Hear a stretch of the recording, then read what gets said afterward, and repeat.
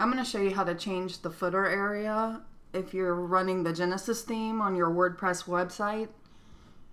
First you want to go to Plugins, Add New, and search for the Genesis Simple Edits plugin, and then install it and activate it. Once it's activated, you'll find it under the Genesis menu, Simple Edits, and this is what it looks like. It controls a couple things on the site. What you want to do to change this at the bottom, this is what's default. I'm going to come in here and I'm going to delete all of that. I don't want that, and I'm just going to put test site. Click the box, and that will tell it to replace it. Save settings, and now if I refresh the screen, it's changed. You can always go back to the default settings by hitting reset settings. That'll reset everything you've made changes to.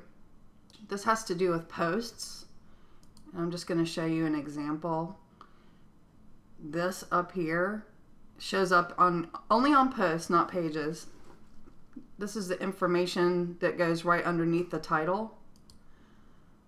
By default, it shows the date, by the author's name. That would have the number of comments, and also gives you an edit. You would only see the edit link if you're logged in as an admin. But this line, I've deleted everything except for the date and the author. So this is basically what I'm using.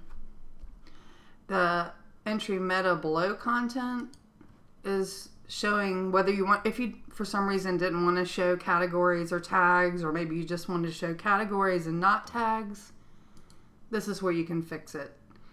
You can, it's pretty obvious. That's categories, that's tags. If I didn't want to show tags, I could just delete that.